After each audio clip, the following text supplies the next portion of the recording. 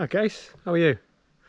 So you've probably guessed by the title of this video, a real world review of my Giant TCR Advanced. Now, I'll say this before we get into this, I'm not a pro reviewer, I'm just a cyclist, an average cyclist at that. So take that as you will. Before I bought this, I had a 20-year-old titanium airborne. It was a beautiful thing and I thought it was the best thing since sliced bread, just utterly wonderful. And then this appeared. So basically, how long have I had it? It's now end of August. I got it just before Christmas. I've done around about-ish 5,000 miles on it. And I thought I'd give you my thoughts, because there doesn't seem to be much in the way of honest reviews. Obviously you get Giant's advertised reviews and you get the ones on like Trustpilot and stuff like that. So I thought I'd give you what I like about it, what things I would change, what's potentially gone wrong, what have I had to change, stuff like that. So, long story short, it is a medium long, medium large, whichever you like to call it, TCR Advanced Pro 1. I'm going to put a list of the spec from Giant's website here, so you can have a little run through. Frame itself is wonderful, not a single issue at all. As a bike, I've utterly loved it. It's not been without issues, there's been a couple, but I'll come to them in a minute. And there are things that I would change for future, but again, that's not necessarily their fault. It's a me thing, being a newbie to lots of things. So, what do you get for your money? For retail, the £4,800-ish. Granted, I got a bit of help from Giant, thank you very much again, in that they couldn't be a sponsor of mine at the time. Don't get me wrong, I'm going to be trying again for the future because I've got other stuff to come. So, medium large frame. From the factory, without pedals, it comes in at 7.2 kilos. So it comes with, it's full carbon, hydraulic disc brakes, Ultegra mechanical R8000 with, importantly for me, twin-sided Power Pro power meters, which for me have been utterly transformational in my cycling. Yeah, if you're wanting to train properly, power meter is the one thing that you need to have to train properly. And for it to come with that, it's just been utterly wonderful. It's been perfect from the box. I've charged it I think 4 times, the power meters, because they charge via USB. So what has it been like to live with? It's been fantastic. The fact that it's carbon, it's just a very, very stiff frame. I can put, and I have put 1250 watts through this. I couldn't do that on my old bike because there was so much flex in it. Sorry, neighbours putting the bottles out. Yeah, the titanium frame with shallow rim braked wheels used to flex all over the place when I used to try and sprint, and I could feel the whole thing wobbling underneath me. This, none of it. I actually get the back end fishtailing around a bit. I noticed it yesterday. I did about 1,000 watt quick sprint up a hill in the big gear, and it was dancing around under me. But that's me. I'd lean a bit too far forward on some of these, so yeah, I lighten up the back end. What have I added? I've added these. I've gone with SL cleats. I'm probably going to upgrade these. I bought the 105s at the time because I'm a bit of a cheapskate. But as you can probably see now, I've gone full gold chain baller by 65 quid. It's KMC 11 SL Superlight, and I'm on my 3rd chain already. I'm going through these every 1,500 miles because they've got hollow pins. And you know, I've not been easy on this bike, let's be honest. It went through a very tough week in the summer. Right, so things that I love about it, obviously, what else does it come with? Sorry, we've got the Giant 42 tubeless wheels. My first time on tubeless, I have no complaints. I've had one proper puncture that you saw on my challenge. It's self-sealed. It's still got a massive gut hole in it, and there's one in the rear as well. Still working perfectly. Granted, the front one has had a puncture repair patch on the inside, but I resealed everything this week, and I went and did 70 miles yesterday, so that was all fine, all good. The tyres have been fantastic. They're probably due a change, to be honest. They grip well, they go around corners nicely. As you know, or I don't know, I'm a full knobhead downhill, and I've got every confidence in this thing. I've not reached its limit yet. I've had a few moments, my own problems, but it handles beautifully. It really is on rails. I have changed the saddle. The original Giant saddle was the Contact that came with it, which is comfortable, but if you didn't see in my challenge, it's too wide for me. Really should have done it before, and I'm an idiot, but I've got unusually narrow sit bones at 95mm, and the Contact saddle was a 145, so it was way too wide, so I've swapped it for this S-Works power saddle. It's carbon fibre. See there, it's a lovely thing. It was damn expensive, worked out at £1.50 a gram, but it's narrow, it's 130 wide, and from the rides I've had on it, I can't remember how far, I've done about 500-600 miles on that saddle, and it's like sitting comparatively on a cloud. I've added a ass saver as well, trying to save on weight but not get a mucky ass. What else have I added? I've added these Elite Vico Carbon bottle cages. Now they are tight, they are really tight.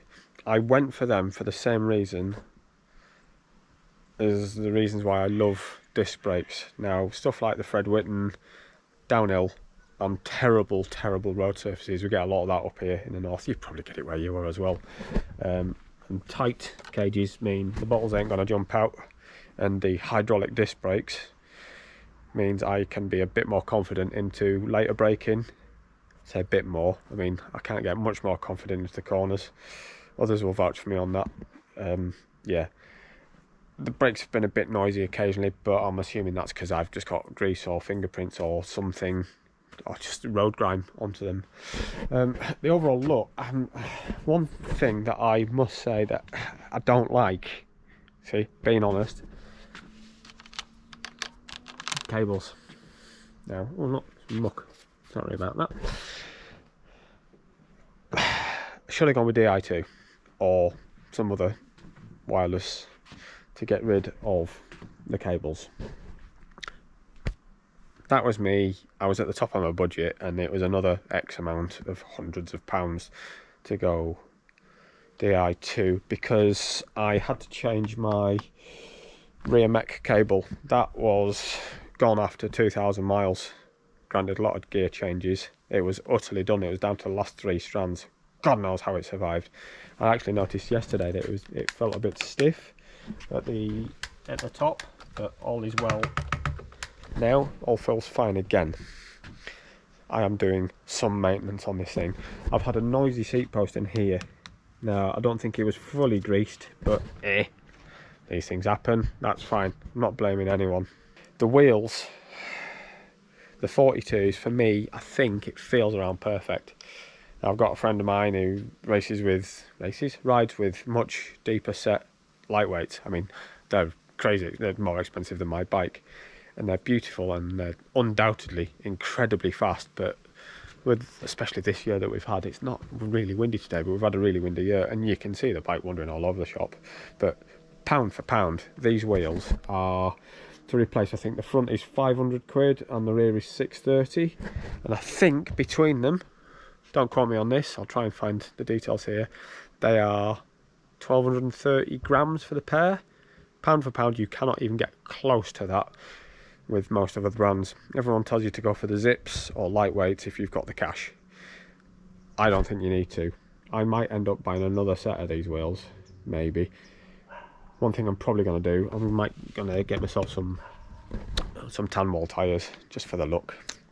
Something else I'm going to change is the height of this. I would like to get aero bars, but if I'm going to do that, I would have to upgrade to Di2 because I just want to tidy the whole thing up. But for now, as I change, I'm becoming a bit more confident further down.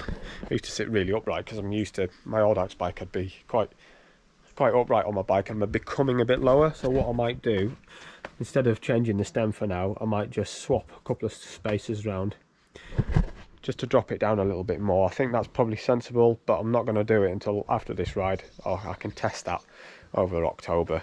Really, I'm going to have a big rest in September. But yeah, all in all, it's been a bloody fantastic bike. I'm fully, obviously, integrated with it now. I say 5,000 miles into it, and there's been no real problems at all. I've had a full service after my challenge, and I had to replace. They had to replace a headset bearing. I can't remember if the bottom bracket bearing got done. I didn't get given the list. Oh, I wish I'd read these things and just instead of just saying thank you and just going and giving the money over. But there's not much. But yeah, we've had a cable replaced here for the rear mech. Headset bearing, you know, because sweaty, and the saddle's been replaced, and I've actually moved it a lot further forward than I thought I had. Sorry, back. I used to have it set way further forward than that because of upright, but I mean, yeah, it felt good yesterday. I might just slip it forward another couple of mil just for comfortability's sake for this challenge next weekend. But I mean, let's be honest, the last weekend felt good. As you can see, it's still on original cassette. I've cleaned it, it's still in really good condition. There's no chips, no missing anything. So, I mean, I'm used to Ultegra. My other bike, my Titanium, came with Ultegra because the chap who bought it off was a bit of an aficionado, and it's exactly the same R8000 range. It's, yeah. But, yeah, I'd love to do upgrades in the future, but you never know, do you? Always worry about spending the money unnecessarily when this is so good out the box. I don't know how they do it really, because if you want to change and upgrade stuff or buy something or put something together yourself, you just can't do better for the money. I don't think you really can't. It's been a cracker. It's even like this, no fraying yet at all. That I've got, you know, there's bits of paint missing here. See the other side here. I've got some. Oh yeah, look at this. Paint on there. That's my shoes. I'm a size 11. I've also, oh yes, I forgot to say, I dropped it when we were in Wales. The horrible sound of a bike scraping down a wall. Look at this. Chips going everywhere all over the shop.